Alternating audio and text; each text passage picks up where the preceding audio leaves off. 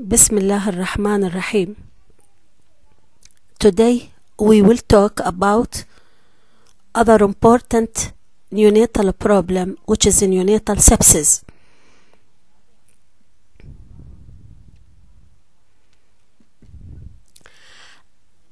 At the end of this lecture, you will understand the neonatal sepsis better, and you will know why neonates are more liable to have sepsis due to their defect in defense mechanisms. And also you will know the risk factors for this problem. Of course, diagnosis and treatment is also important. So these points are objective of lecture of today. We have 3 cases. Let's hear first case.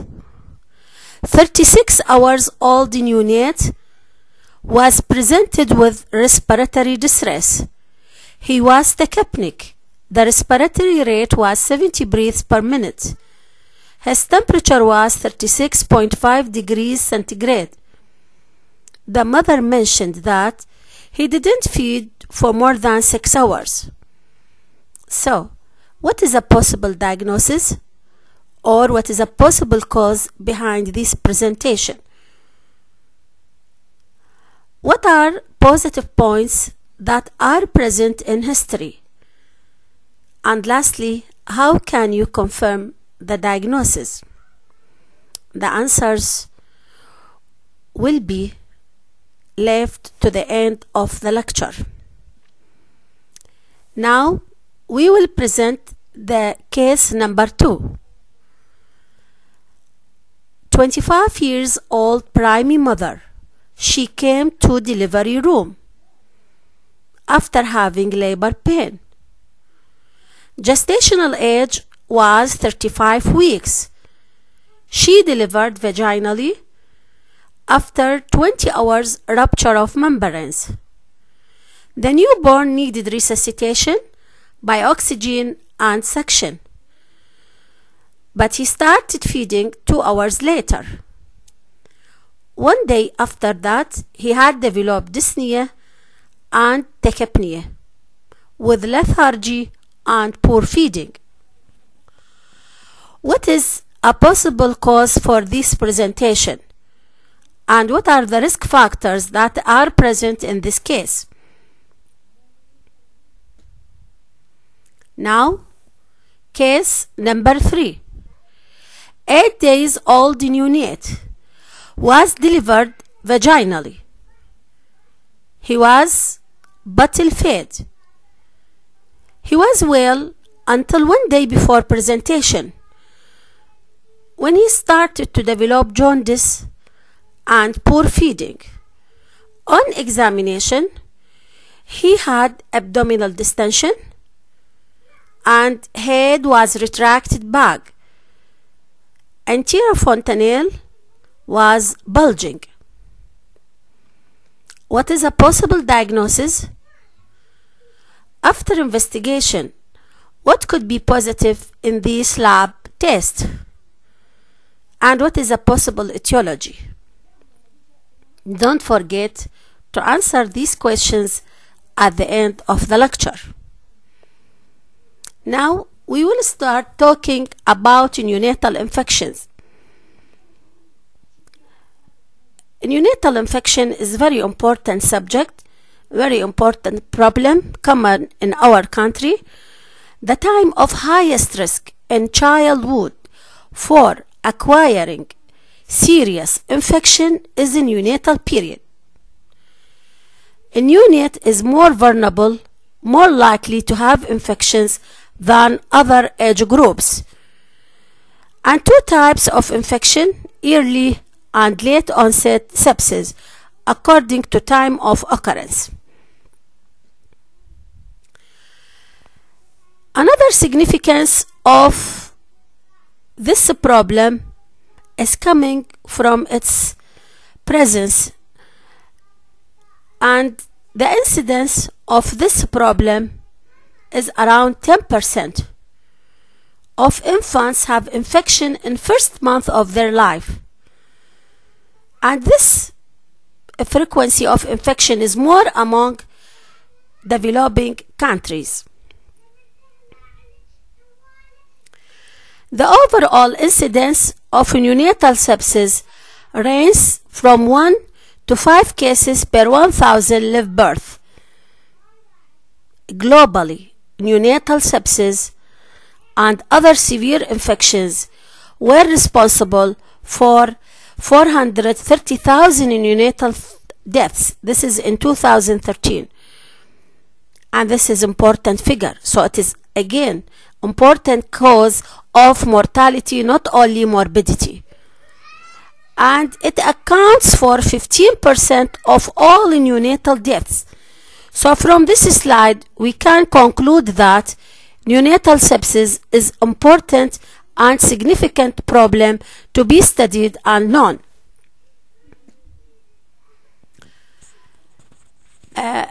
We want to know now why neonate is more liable to have infections than other group of ages in children.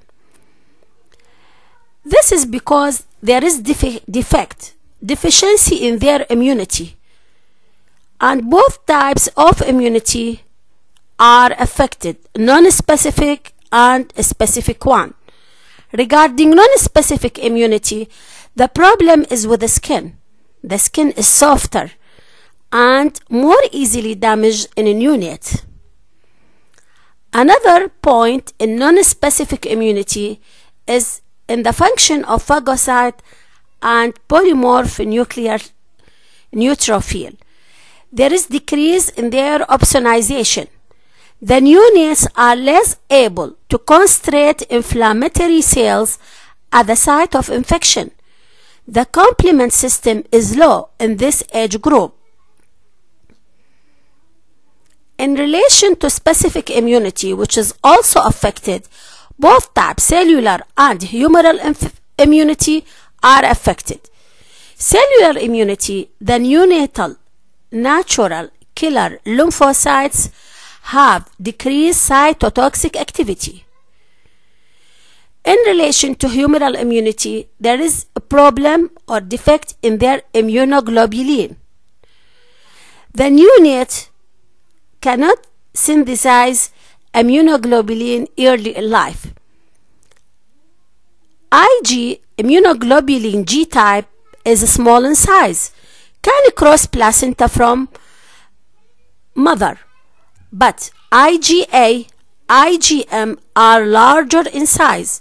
They don't cross placenta. By 3 months of age, the infant begins to synthesize significant amount of IgG, IgM, and IgA. So, in the neonatal period, there is deficiency in the amount of immunoglobulins. So, as a conclusion, immunity is affected, both specific and non-specific. Now, we will talk about types of neonatal infection. Either congenital infections or acquired infection. This lecture will concentrate on acquired infection, but we will have short idea about congenital infections.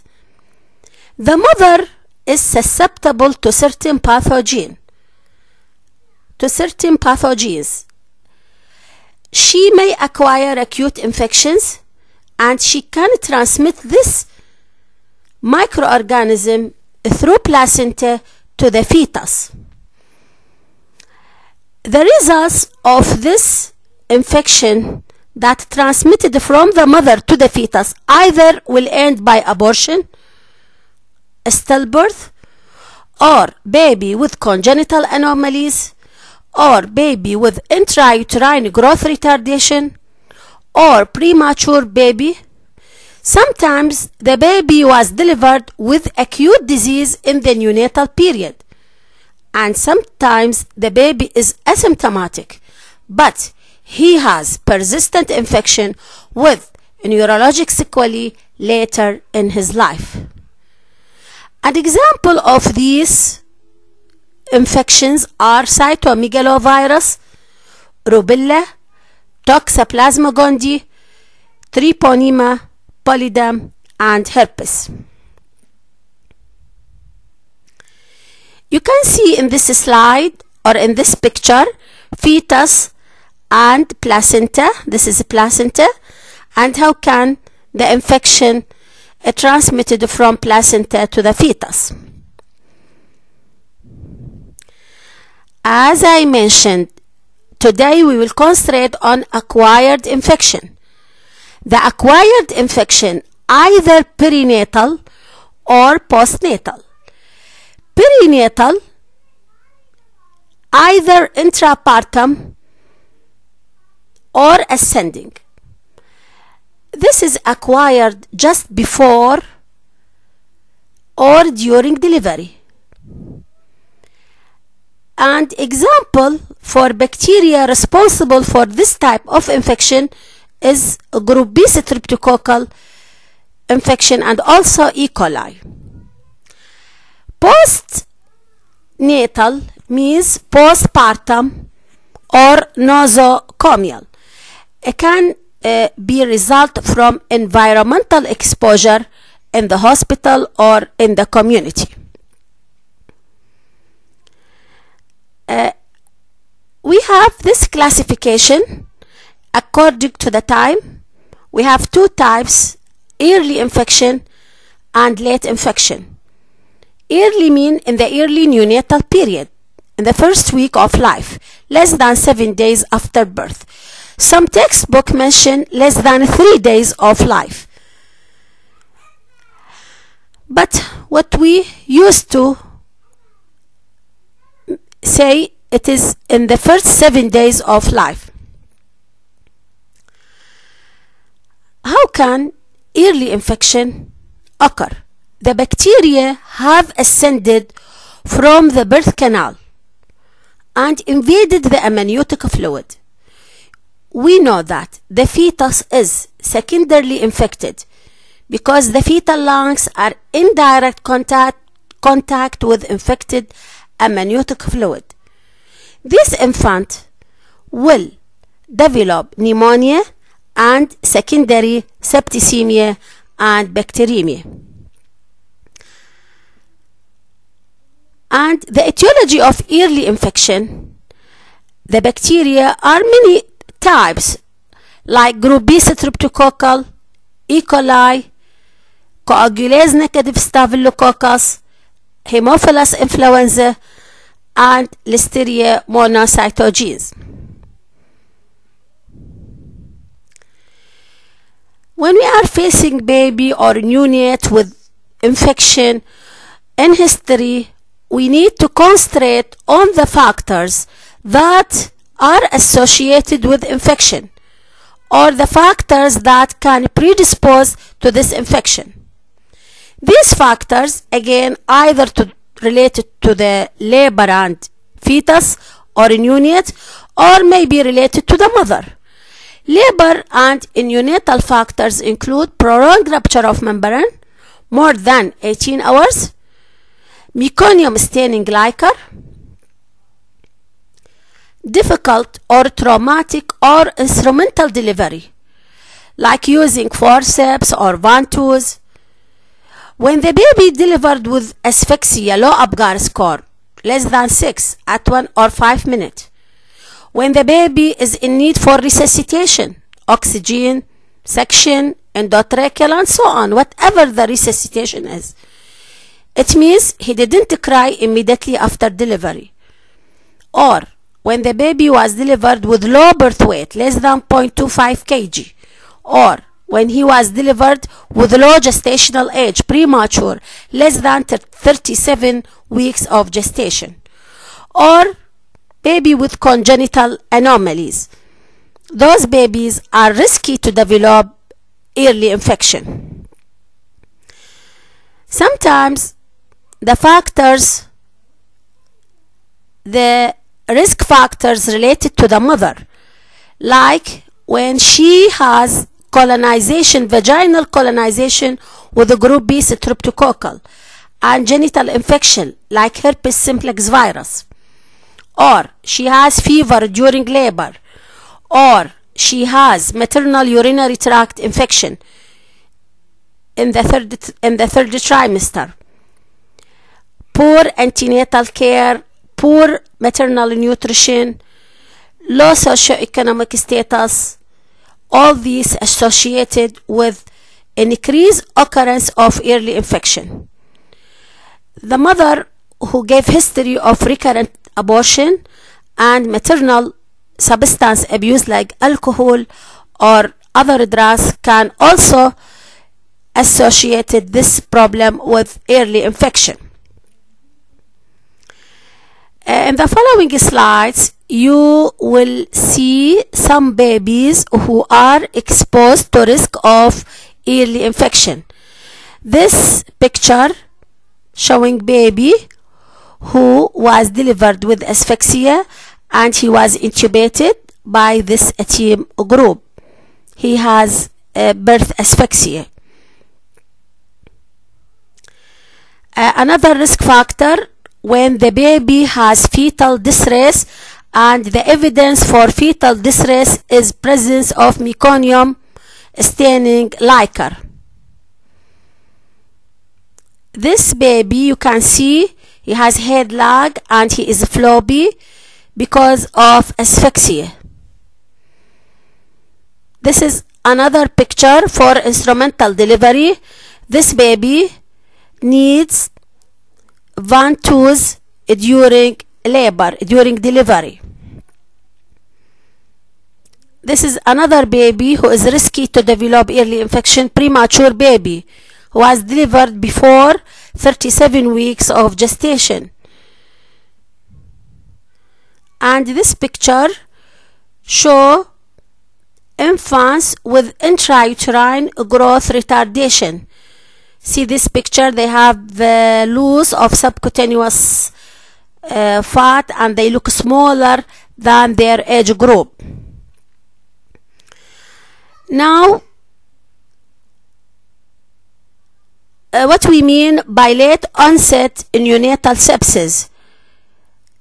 We mentioned that this classification is according to time of occurrence of infection.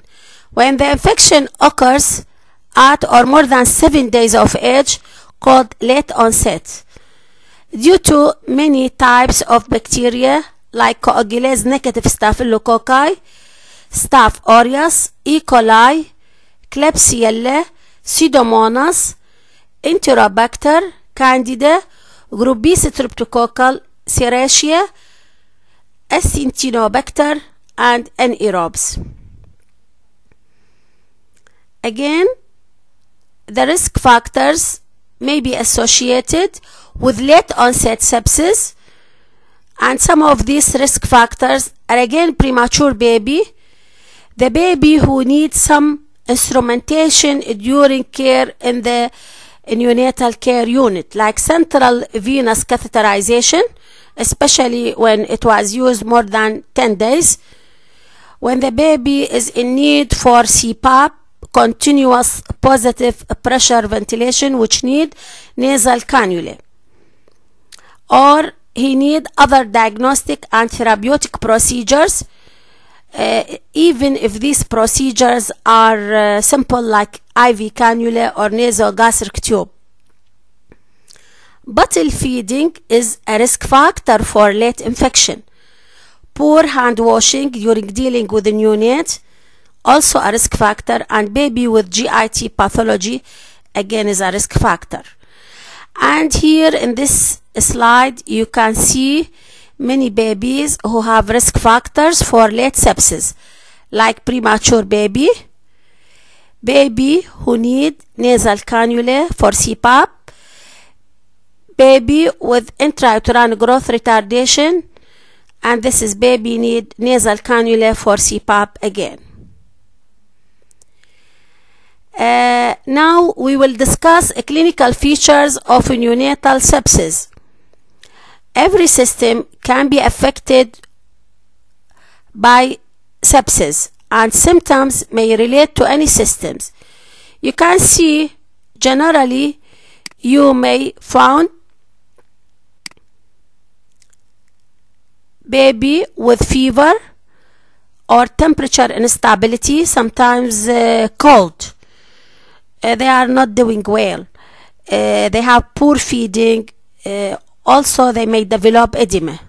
Or the symptoms may relate it to cardiovascular system in form of pallor, mottling of skin, cold, tachycardia, hypotension, and bradycardia. The symptoms may be related to central nervous system like irritability, lethargy, tremor, seizures, hyporeflexia. This is baby with motor reflex. When the CNS system is affected, he may lose this motor reflex. He may have hypotonia. He may have abnormal motor reflex, as I mentioned. He may have irregular respirations due to affection of the respiratory center, or he may have high-pitched cry. Many cases of sepsis are associated with meningitis. They will have tense and bulging anterior fontanelle, and they may have head retraction, what we call it epistetanus. Other systems can be affected in sepsis, like respiratory system. They may present with apnea, dyspnea, tachypnea, chest retractions, flaring of LNSI, grunting, and cyanosis. GIT, gastrointestinal system, is also involved, and the neonate may develop abdominal distension, vomiting, diarrhea, hepatomegaly, periumbilical discharge, and jaundice. Renal system is also affected, and they may have decrease in their urine output. And hematologic system is also involved by development of jaundice. On examination, we may find splenomegaly. They may have pallor, petechiae, purpura, and bleeding.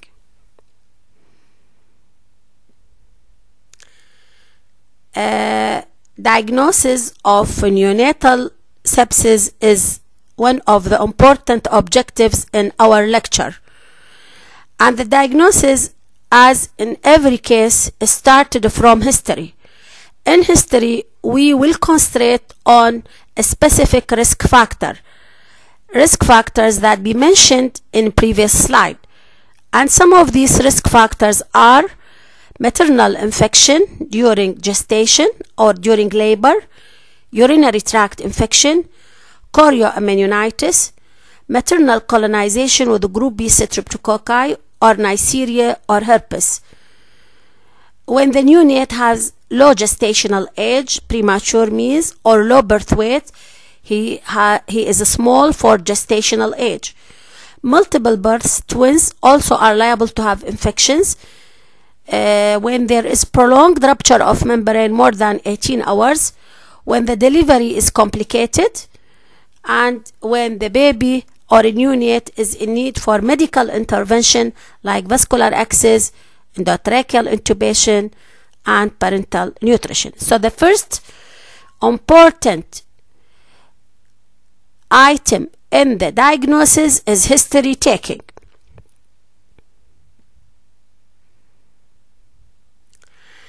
Of course, after history, we need to examine the baby, and we want to be sure if other diseases are present or there are symptoms related to systems, as mentioned in previous slide. We must be sure whether the baby has congenital malformation like heart disease or neural tube defect. We assess presence of respiratory distress. We need to look for signs of necrotizing enterocolitis, and whether the baby has metabolic disease like galactosemia. Also, we need to assess manifestation involve local or systemic disease like general appearance of the baby, neurologic status, abnormal vital signs. Again, we need to look again to the clinical features of sepsis that are present in every system. So we need to examine every system. And there are a clinical criteria put by WHO in the program called Intermanagement of Childhood Illnesses, Integrated Management of Childhood Illnesses, and these criteria depend on what we mentioned, the clinical features in the systems of the neonate, like convulsions or drowsiness related to neurologic manifestations, bulging fontanelle, respiratory system, respiratory rate more than 60 breaths per minute, it means tachypnea, grunting, severe chest indrawing, and central cyanosis. Cardiac system, we need to assess whether there is poor perfusion, mottling of the skin, means rapid and weak pulse. In the gastrointestinal system, we need to focus on presence of jaundice and whether the baby has poor feeding and abdominal distension. In relation to skin or dermatologic finding, we assess presence of skin pustule, periumbilical erythema, or purulence. And in the musculoskeletal system, we assess presence of edema or erythema, overlying bones or joints. And don't forget to measure body temperature. When it is more than 37.7 degrees centigrade, this is important.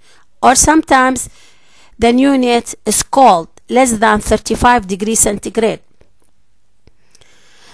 Again, these clinical criteria are put by WHO, and everyone dealing with patients in neonates should know these clinical criteria. Help in early diagnosis of neonatal sepsis. Of course, the diagnosis need history. We talked about history, examination. Also, examination was explained, and now we want to focus on laboratory studies or findings by lab. We can classify those findings: evidence of infection, evidence of inflammation, and evidence of multi-organ system. Regarding evidence of infection, we need culture to assess the diagnosis, and these cultures from a sterile site like blood or CSF. So blood culture is diagnostic. Also, demonstration of microorganism in tissue like biopsy from some sites, although not commonly done, but it is diagnostic. Also, we can diagnose sepsis by PCR reaction, polymerase cell reaction. And sometimes, especially for congenital infections, we need to do maternal or neonatal serology.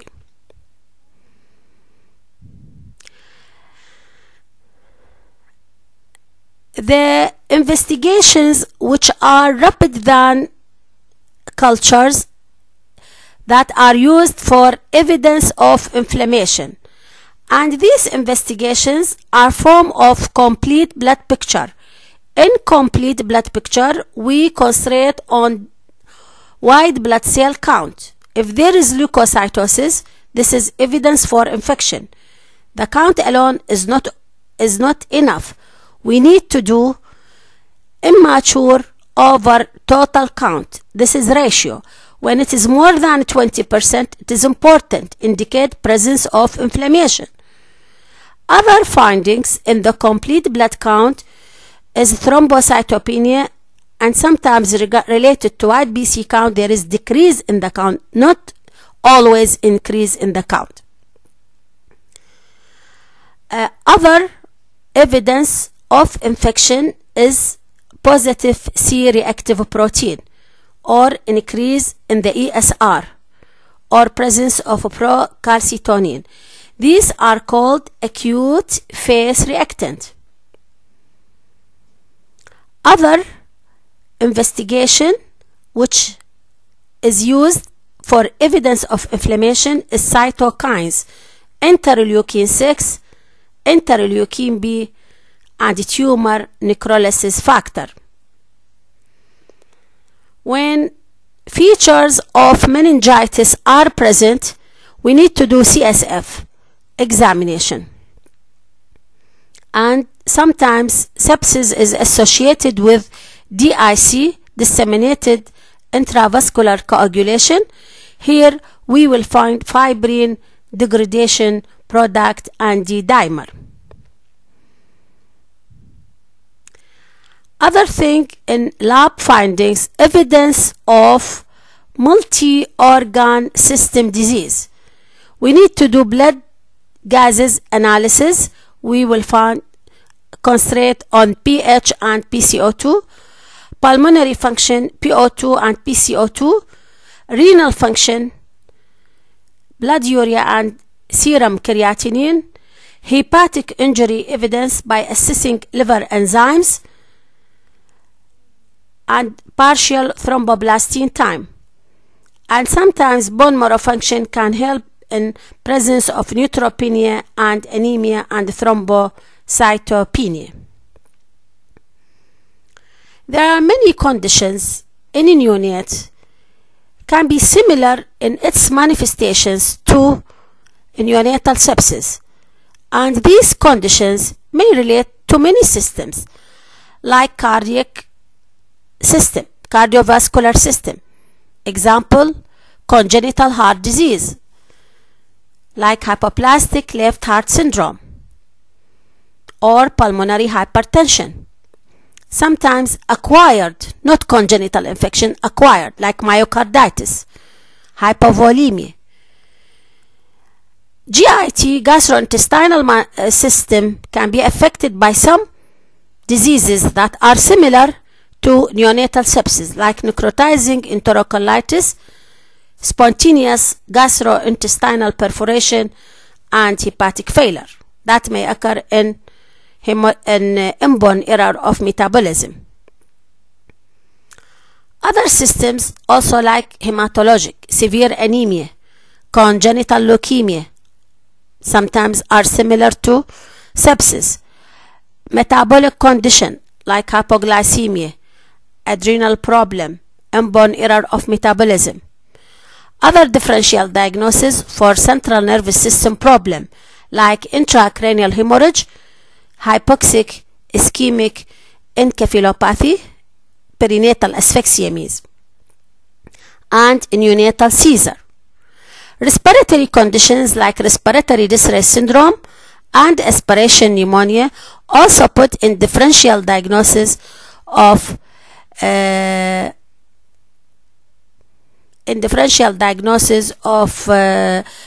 neonatal sepsis.